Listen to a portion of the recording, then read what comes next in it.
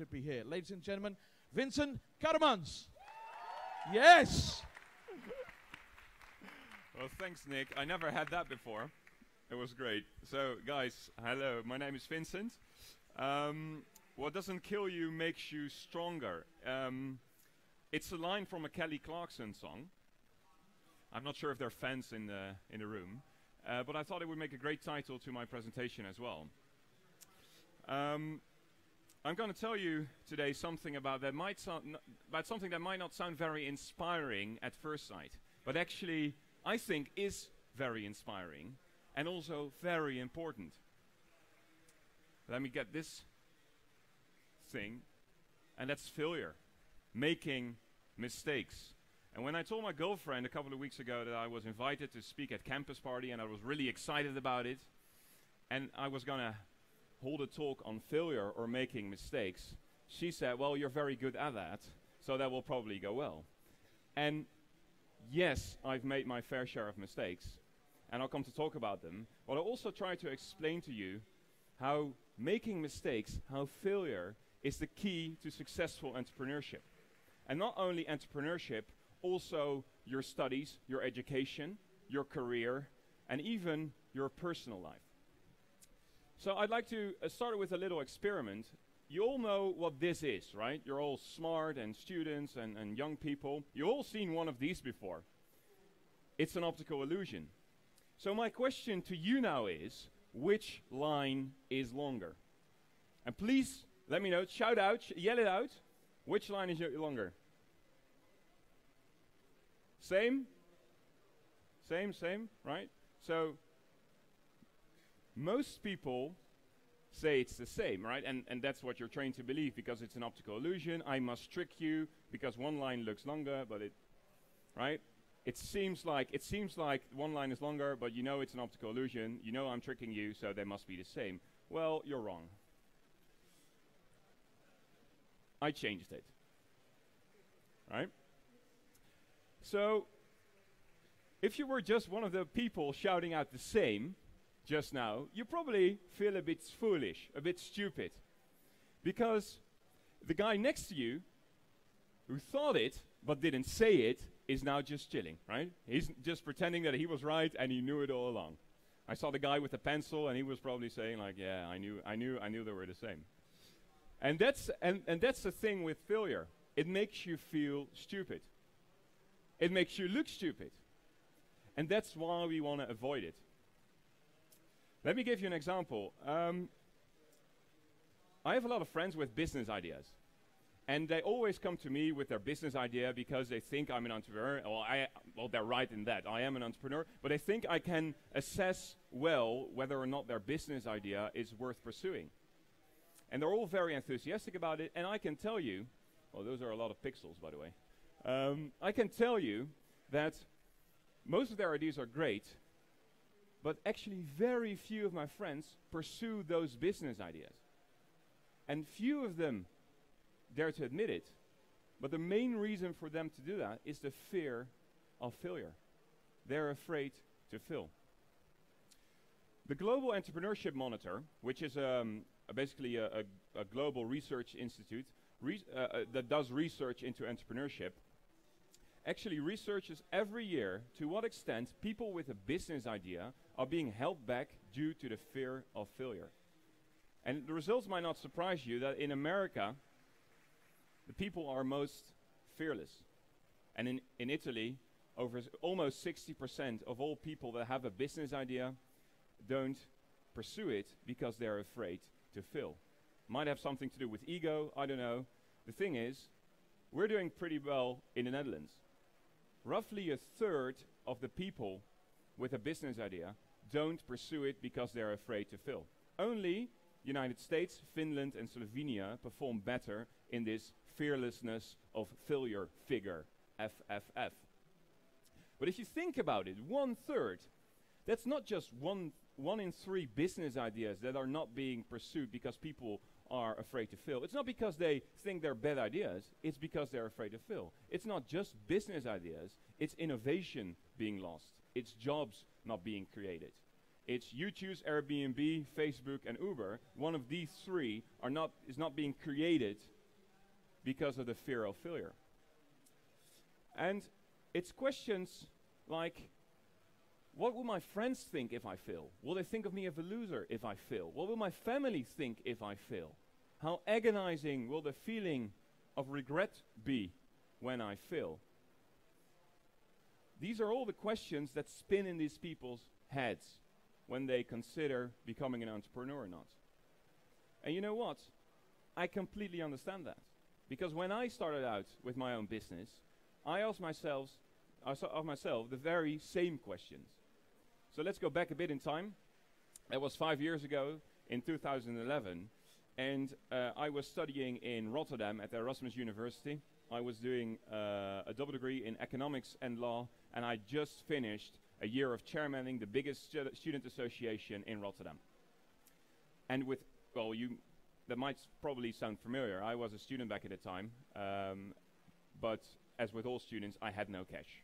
And basically that year of doing that board of the student association basically made me bankrupt. So I took a job as a talent scout at a recruitment agency. And all I had to do was recruit high potential students to the talent pool of that recruitment agency. And I would get 100 euros for every student that I would introduce. And even an additional 200 euros if that student would be hired by one of their roughly 15 to 20 clients. So, well, I did pretty well. I made about 6,000 euros within 9 months. And I don't have to tell you how much money that is for a student, right? So I thought I was making a lot of money. I had the best job ever. I didn't have to do a lot, and I made a lot of money. Sounds like the perfect student job, right? You know, students are lazy and have no money. So that worked very well for me. Until I discovered what the business model of that recruitment agency was. They were making 15,000 euros for every hire, for every student that they introduced at one of their clients and got hired. So I started thinking. I started calculating. But this isn't the beginning of the story where I started out my own recruitment agency. I actually did the opposite. I thought, if it costs 15,000 euros to hire someone, no wonder that recruitment agency has only 15 to 20 clients. But if you look at it from a student perspective, if there are hundreds, potentially thousands of graduate employers out there, how big is the chance that your perfect job, your dream job, lies with one of these 15 to 20 clients of that recruitment agency? Well, I don't have to tell you, those chances are pretty slim. And I discovered the same thing with career fairs, career websites, career guides. They were all very expensive, and so only included like the 50, 60 biggest graduate employers in the Netherlands, everywhere. But the startups, the small law firms that offer great opportunities for graduates, weren't among one of those. And so as a student, you were missing out on those opportunities. And I wanted to change that. And that's how the idea of Magnet Me was started. So what I did, I reached out to a friend of mine who studied in Delft. Freek, in English, his name is Freak, which is often provides a problem since we just expanded to the United Kingdom. But I sent an email to him and said, well, I have this great business idea. I want to talk to you about it. And he agreed to meet up. And we went into one of the classrooms of the Erasmus University. I drew out the entire concept on a chalkboard. And within 10 minutes, he agreed to partner up with me. So at that point, we had just doubled in team size. We had a great idea. We had a great vision. The only thing we needed was a website. But there was only one problem. We couldn't code. So what we did, we got behind my laptop and Googled, as you do, website development companies in Rotterdam. Send out a few emails. Most of them never got back to us. Met up with a few of them and actually chose one website development company to partner up with. And the deal was they would get shares in our company if they would develop our website. So, and that's how we started out. We were very happy, and it started out well. We drank champagne when we founded the company, and they promised to deliver the website in December 2011. And we started getting companies on board. That went all very well. So in December 2011, the guy came to us and said, the website is not finished. And we were so stressed. We were so worried that someone else would steal our concept and would overtake us and would do, and bring our beautiful, brilliant concept into the market before we would. And then he said to us, well, you only bring in shares and I can't pay my people with shares. And other clients bring in money, so they have a priority over you.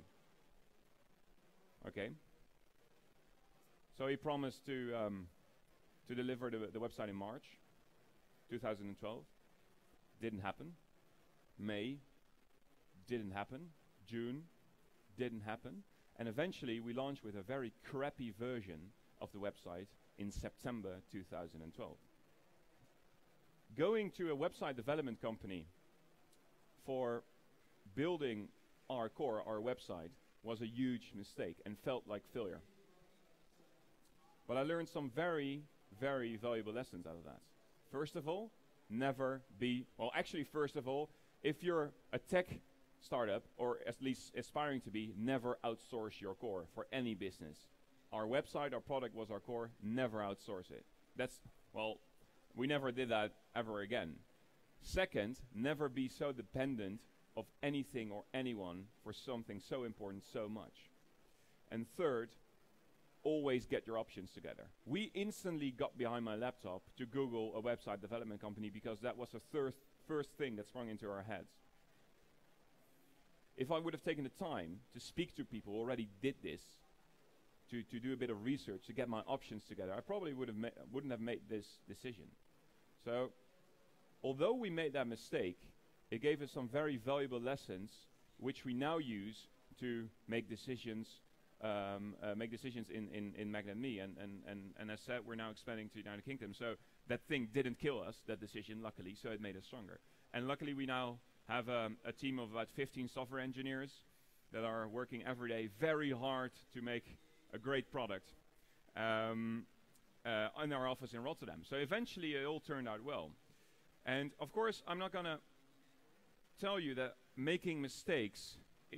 only making mistakes is the key to successful entrepreneurship, because if you only make mistakes, well, naturally, as an entrepreneur, you end up out of business. You end up bankrupt, right? But it's about the right attitude towards mistakes. First of all, you should be willing to make mistakes. At Magnet Me, we have 5 core values, and I cherish them like children. And one of them, which I particularly like, is don't be a chicken. We want everyone at Magnet Me to experiment, to go out there, to get into the unknown, to fail. Who cares? I'm not going to give them shit if they fail. I actually encourage my people to fail, to experiment, go out there, see what happens. But very important follow-up is you have to learn. That's one of our other core values. It's keep on learning. Not only from your mistakes, well, that's very important, but just in general.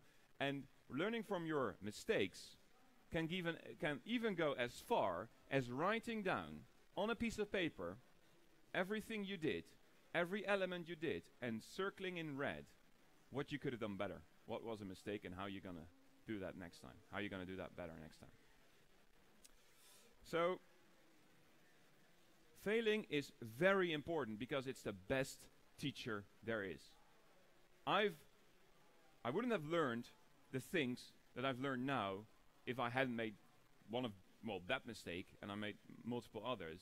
We wouldn't have been with Magnet Me, not at the stage where we are now. But I'll tell you another reason why failing is important. Do you know this guy? That's probably a stupid question. This is, because I didn't know him either until a couple of days ago. This is Spencer Silver.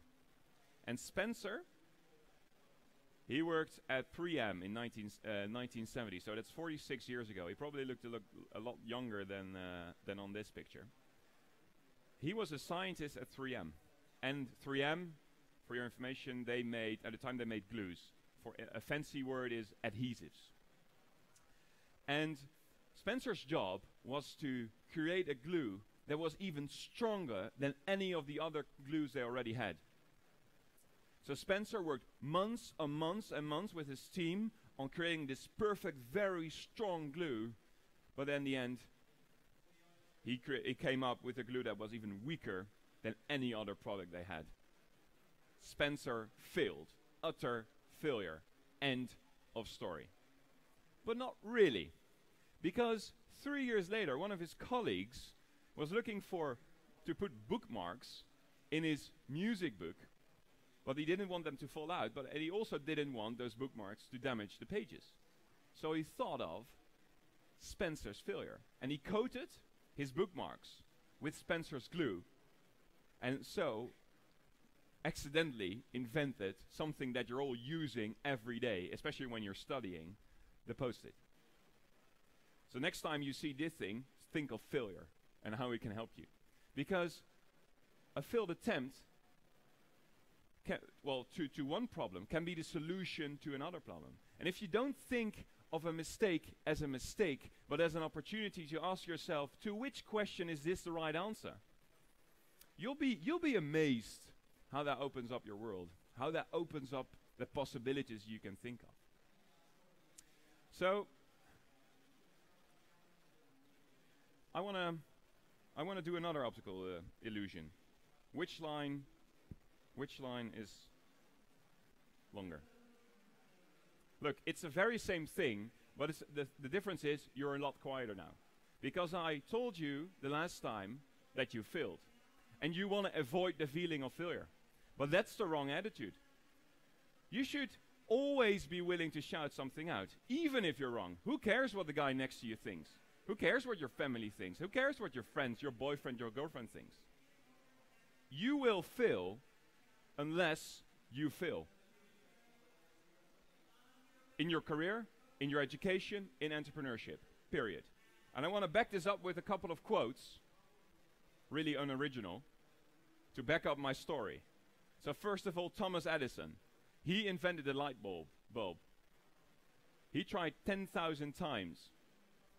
And after doing so, and after being asked about his failure, he said, I've not failed, I've just found 10,000 ways that won't work. Second one, Samuel Beckett, great playwright, made his career on failure. James Joyce, one of the most successful English, or he's an Irish writer, but a writer in English literature.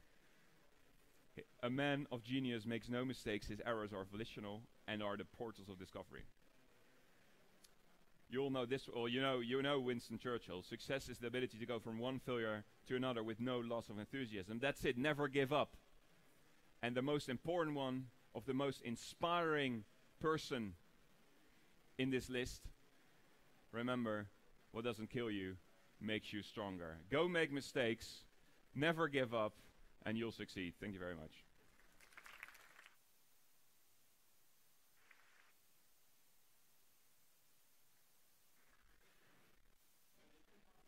We can do questions, right? If there are questions. If there are any questions? Yeah. Yeah. Out of three. Be open. Be open. Remember who it's all for. And own that shit. So we want people to take ownership. And they're all on the wall of our office with the nice icons. Any other questions? No? Okay, great. Thanks, guys. Thanks for your time.